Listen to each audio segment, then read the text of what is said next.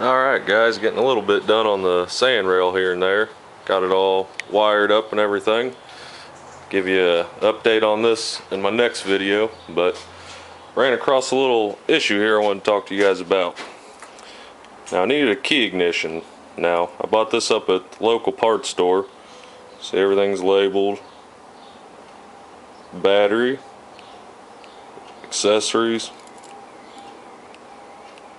ignition, and this middle tab here is the start. Now I'd wired it up and I kept having the problem where as soon as I put the key one click over into the on position, it'd start cranking. So it shouldn't do that. It should only do that when you're in the spring load and bounce back. That's when it should make power that contact. So I'd disconnect all the wires, test the switch. Switch kept testing out good. I'm thinking, well, what's going on here? You know, hook it all back up. It works. It don't work. It screwed me up. I mean, it took me a couple days to figure it out. But today I'm gonna tell you about that. All right. Now I lost the key for this one. I took back the last two that I had because they were junk, and this is the same one. Now I was able to just put a screwdriver in here and get the ignition or the key to start moving, or the screwdriver to work just like a key. So that was one thing I didn't like, but that's not what this video is about. I'm going to set the camera down real quick and set this up, and I'll show you what I'm saying. Alright, I got the key ignition in the vise now. I got my multimeter here. I got it set on continuity, so if I touch these two together it should beep, which it does. So I'll stick one of these on battery. It's where the power will be coming in, and I was able to just put a screwdriver in here and hit it with a hammer, and works. Let me wiggle it a little bit. There we go. Works just like it will with a key in there. So that was one thing I didn't like. So I'm in the on position right now. So I should have power to ignition and accessories the way this switch works.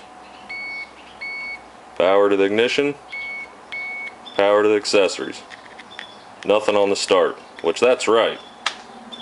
Now I should have power to the start when I turn it all the way to where the spring is. I'm in the on position, I'll turn it. Hear the meter?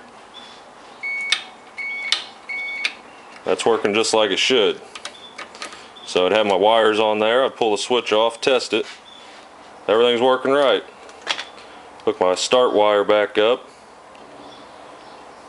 Snug it down with my fingers. No power. Power here. Power there. Put a wrench on it. And this ain't cranking on it or nothing. Tighten it up. Snug. Still in the on position. Power there. Power to ignition. No power to accessories. So I have power at the start right now, and I shouldn't. If I hook this on here, hear my meter beeping, turn it all the way where it should start, it goes off. Let go. Power. Goes off. So then that's the opposite of what it should be doing.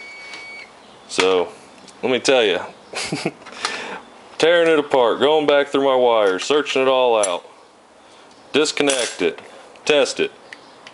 Hey, it's working like it should. No power to start. Tighten it. No power. Alright, it's good. Testing out right. Snug it up. Power. So watch out for that. If you're having a problem, if you got it cranking while you're in the on position, make sure your switch isn't faulty.